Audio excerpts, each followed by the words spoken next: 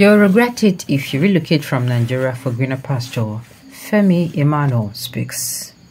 In a candid sermon that has stirred controversy and sparked intense debate, Pastor Femi Emmanuel has issued a stark warning to Nigerians contemplating immigration, cautioning that they and their descendants will face regrettable consequences if they choose to relocate from Nigeria in pursuit of perceived greener pastures elsewhere.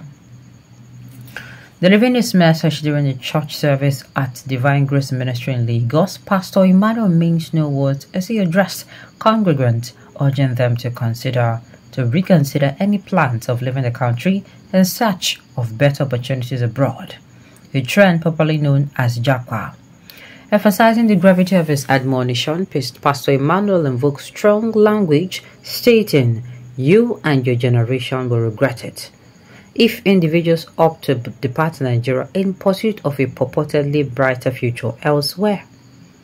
The pastor remarks come amidst the growing exodus of Nigeria seeking better economic prospect and improved living conditions beyond the nation's borders, driven by factors such as economic instability, political uncertainty, and insecurity.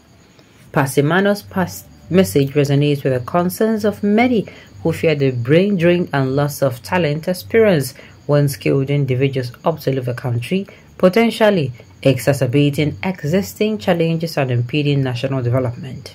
The pastor's warning serves as a poignant reminder of the complexities inherent in the decision to immigrate, urging Nigerians to carefully weigh the long-term implications of their choices and consider alternative avenues for affecting positive change within the country. As Pastor Emmanuel's sermon continues to reverberate within both religious and secular spheres, it underscores the urgency of addressing systematic issues and fostering an environment conducive to growth, prosperity, and fulfillment for all Nigerians.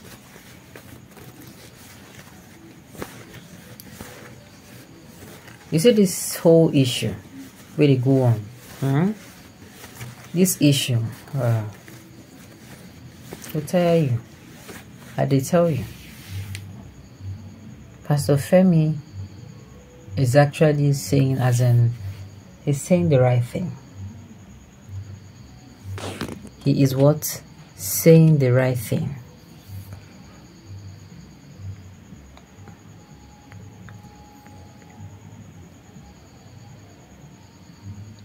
I knew this pastor must have traveled before, yes. What type of pastor is this? Very selfish because of what you can benefit from your members. That is why you are frightening them. God will judge. Are you really serious? Whether I like it or not, believe it. You see this Japa that everybody is singing at a particular period. My dear, it is not all about it all. It is not that easy. There are people who, after even, relocating, and after going over there and having something to do, most of them almost come back to say, yes, so the thing with this person, they talked that time, or this person really meant it. Pastor, what you call yourself, you said it is not true because you're collecting money from your members. Is your family in Nigeria? Stop confusing people that are ready to go and face what you concern in the Word of God. You should stop collecting tithe and offering in your church so that members can also breathe. Churches in Nigeria is also part of a reason behind Japa. It is you, Pastor Emmanuel, your generation that will regret. Instead of admonishing the politicians destroying the country, you are here talking nonsense. You expect someone who has no job or business, but had a means of traveling abroad to stay, God will judge you. Doctrine of men who say they cannot prosper. You're just a mere mortal. Say something else. It is you and your evil families, a entire generation, that will then regret a miserable life for making such nonsensical utterances. You are totally wrong, sir. We have seen many medical doctors doing well abroad than they were in Nigeria. Thank God I am not a believer of everything. This one is 95% not true, sir.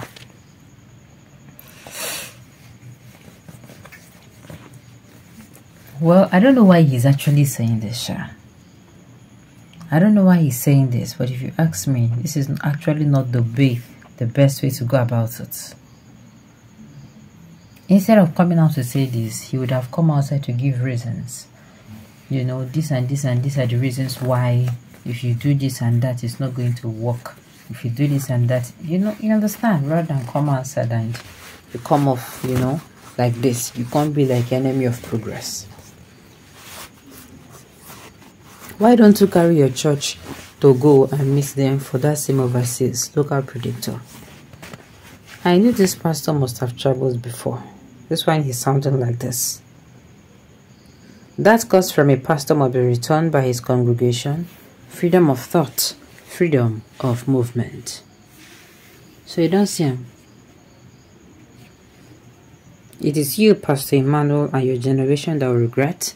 Instead of admonishing Nigerians, destroying the country, you are there talking nonsense. You expect someone who has no job or business but has a means of traveling abroad to stay. God will. Alright. Doctrine of men who says they cannot prosper. You are just a mere mortal. Say something else. But like I said, even if he's trying to do something different, trying to, you know, warn his members or whatever, this is definitely not the right way to go about it. This is not at all. He's not even at all the right way to come out and do this. That that if you go out from Nigeria, these are the reasons why I'm saying you are going to lose it. Though this is one of the reasons. So, do you understand? So even if you want to, like I said, you can come outside and say, "Oh, this one happened. This one didn't happen. This is how it used to be." Okay.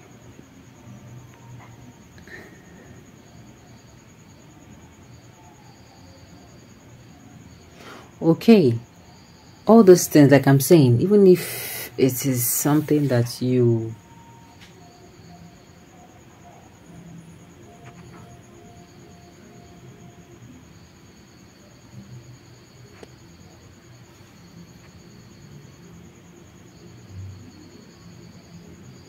Alright, this whole, like I said, this whole thing this is certainly not the right way to go about it. Okay, it's not the right way. He could have started off, you know, with giving reasons and why he's not, you understand, but coming out bluntly to say this, no.